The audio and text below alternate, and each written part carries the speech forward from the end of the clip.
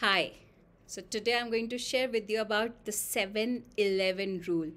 Do you know what it is?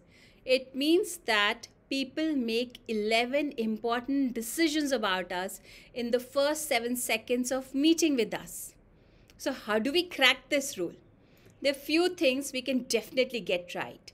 First is wear a very good, impressive, polished pair of shoes, because decision about our economic condition, our economic class, usually comes from the pair of shoes we are wearing.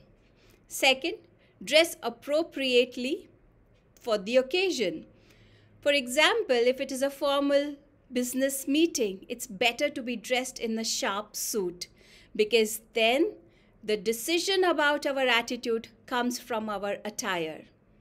Speak confidently, because the decision about our knowledge, our experience, and competency comes from the way we speak. Language does not really matter in this case.